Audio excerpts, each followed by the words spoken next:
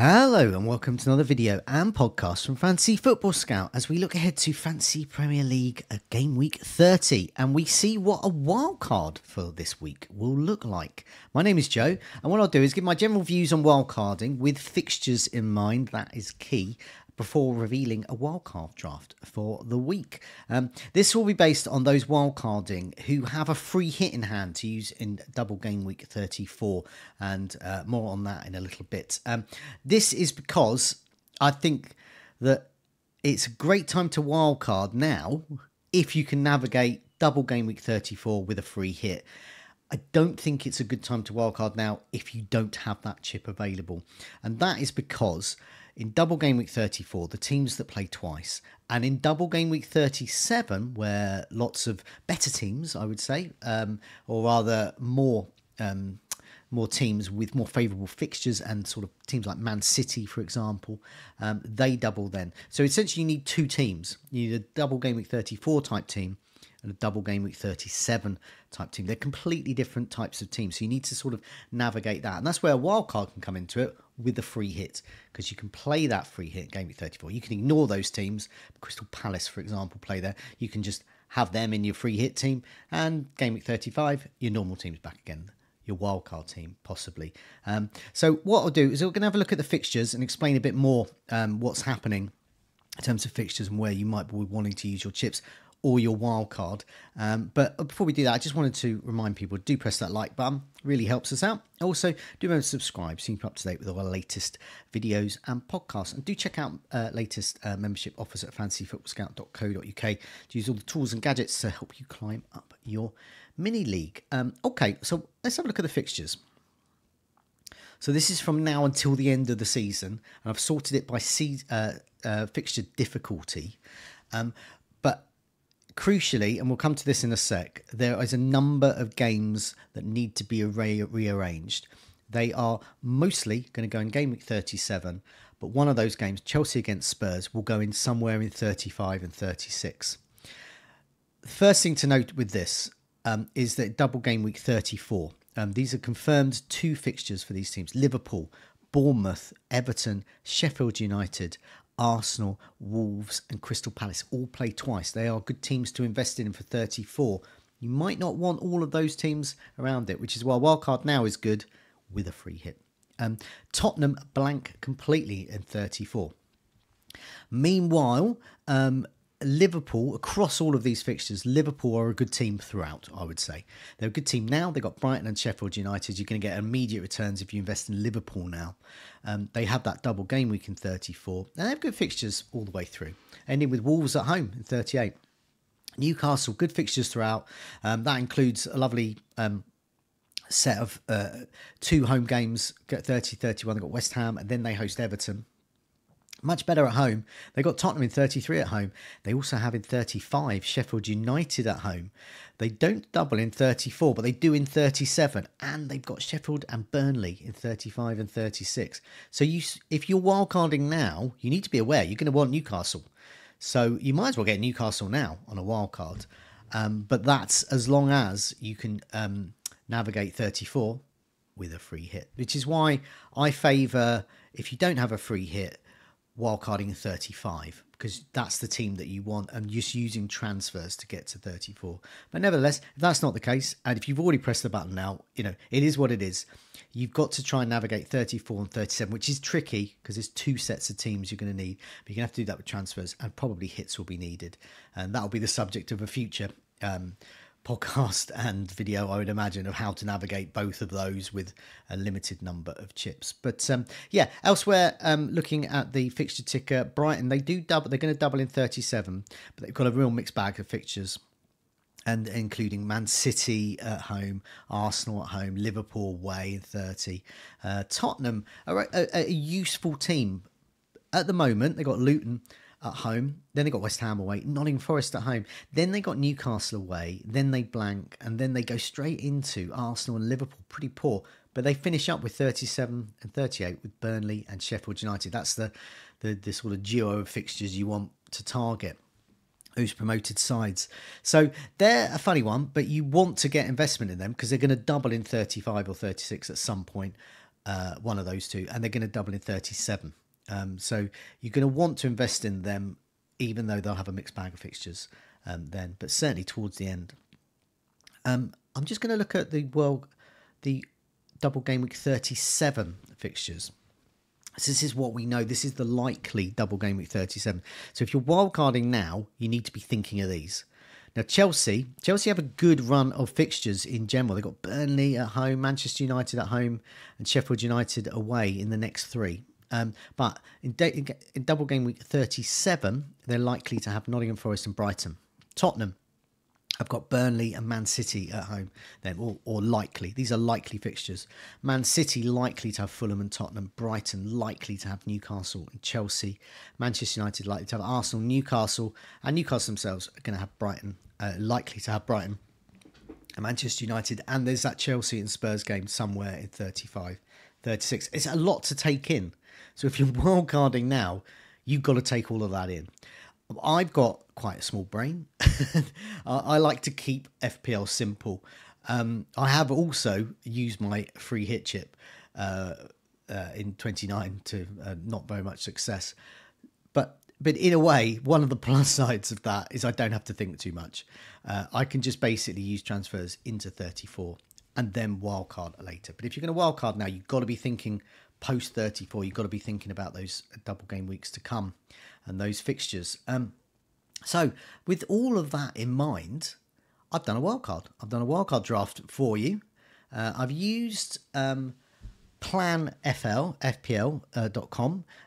Do visit them and have a look, and you can put in your team. You can make changes. You can do all of these things and plan ahead game week by game week. So I put this team in.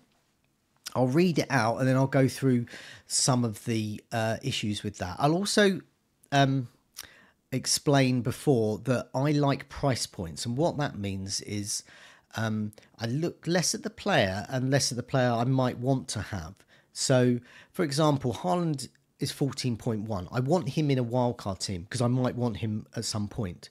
And if I decide to ditch him, that's easy. If you decide you want Haaland and he's 14.1 million and your price point, your top price point is, say, 8 million as a forward, that's a big struggle to find 6 million somewhere.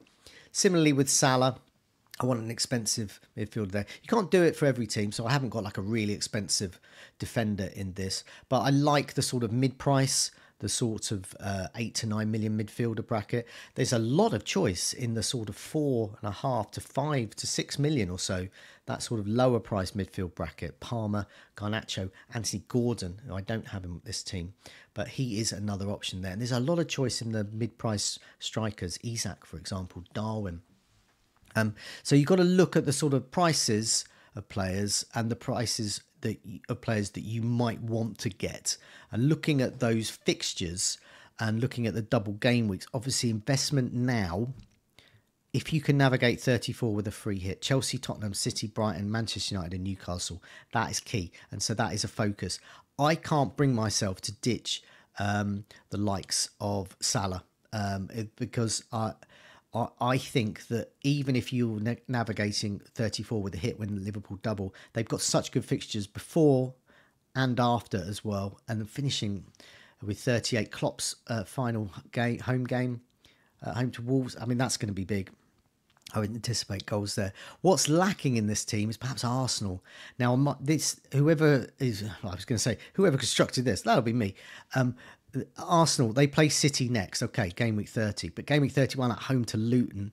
And I'm probably going to want a bit of Arsenal there. So with this team, I've got Son and Richarlison. Don't worry, for those listening to this, I'll read out all of the names in a sec. But what you could do, I've also got 3 million in the bank. So what you can have instead of that Spurs double up, or you could have that against Luton in game week 30. You can look perhaps in game week 31 to perhaps shift Richarlison to Saka and maybe sort of hokey between the two and get Arsenal in, for a good run of Arsenal games and then move back to Richarlison when they've got double game week perhaps. So that's why I quite like that sort of price point around 7 million or so and leaving some in the bank. Leaving money in the bank is also very good for a wild card, I think, because it gives you flexibility. I've already got that. oh, I want Saka in Game Week 31. I can just, in one move Richarlison to Saka. Absolutely no problem. I can easily afford that. So that's the kind of thing you've got to be thinking about. So, okay. I'll run through this team and then I'll sort of look in a bit more detail at some of the players. So I've got Petrovic in goal in a 3-4-3. This is going into Game Week 30. On my bench, so Petrovic nailed on for Chelsea in the league, so we think. So I'm hoping there. Lascelles, Botman is out for Newcastle, so that means Lascelles should start. He's only 3.9. What a bargain. And he plays at home to West Ham. He's good to go. He's good to go in Game Week 31 as well, at home to Everton. So he's got very favourable fixtures. You can play him and you can bench him. He's only 3.9. I've gone for a doggy. If you wanted to spend a bit more, you can get Porro in. He's 5.8. But I do like a doggy at Spurs. I've got Gusto as well. He's 4.2. Once again, he's another cheap player. He should be fit as far as I know at the time of recording. Across my midfield, I've got Son, Salah, Richarlison and Palmer. Up front, Haaland, Darwin, Isak. I've got Kelleher, 3.7. There's no prognosis about when Alisson's going to be returning. So I'm hopeful that because we've got free transfers. If Alisson's back at some point after, well, I'm hopeful that Kelleher will retain his place for Game Week 34. But if you've got a free hit chip, you don't have to worry about that. And afterwards, I can take it or leave him. But I'd like him now at the moment. So I think he's good at the moment. And bearing in mind, if you've got a bench boost as well. So this is with a bench boost in 37 in mind as well. So this is a very bench boostable side. A lot of these teams, they play twice in 37. So on my bench, I've got Garnacho, Gabriel for Arsenal. I'm benching him against City for Game Week 30, but he's good to go there for 34 and other fixtures, especially home against Luton in Game Week 31. I've got Dalot as well. I quite like him, 5.2 at Manchester United. Once again, he doubles. He's handy. He's also handy in double Game Week 34 if for some reason he didn't free hit. So he's sort of with a slight mind in trying to navigate 34. He's a single game week, but Garnacho and Dalot, they face Sheffield United at home, and then they've got Burnley at home in Game Week 35. So these are players that you're going to want to have at some point, definitely in 35, so if you're free hitting in 34. So just a little about some of those players again. I'll just quickly run through it again, because I know when I listen to podcasts, people run through these teams, and I go, oh, what did they say again? Oh, and I have to keep rewinding it. So this has got Petrovic, Lascelles, Doggy, Gusto, Son, Salah, Richarlison and Palmer. Up front, Haaland, Darwin, Isak. On the bench, Kelleher, Garnacho, Gabriel and Dalot. Okay, so we'll explain about the fixtures really. So some of the reasons why these players. Doggy, this season, he's had 8 shots inside the box, created 22 chances, 5 attacking returns for 5 million defenders. Pretty good. That's 2 goals and 3 assists. I like him. Gabriel as well is still there. He's just got to be included, really. Heavily owned, but for good reason. He's had 4 goals this season, which is absolutely huge for a central defender as well. Gusto, I like 5 assists he's had for 4.2. That's an absolute bargain. Looking at some of those midfielders as well. So Salah, no surprise why he's there. 15 goals, 9 assists in 20 starts. So yeah, you can armband him. You can get the captaincy armband on him. Saka is the one that's missing here. But as I said, I would probably look to bring him in Game Week 31. Not for Game Week 30. I can live without him in Game Week 30 when he plays City. He's had 13 goals and 11 assists this season. This is pretty good returns. It cost 27 starts, so heavily involved, particularly recently. Son as well, 14 goals and 8 assists.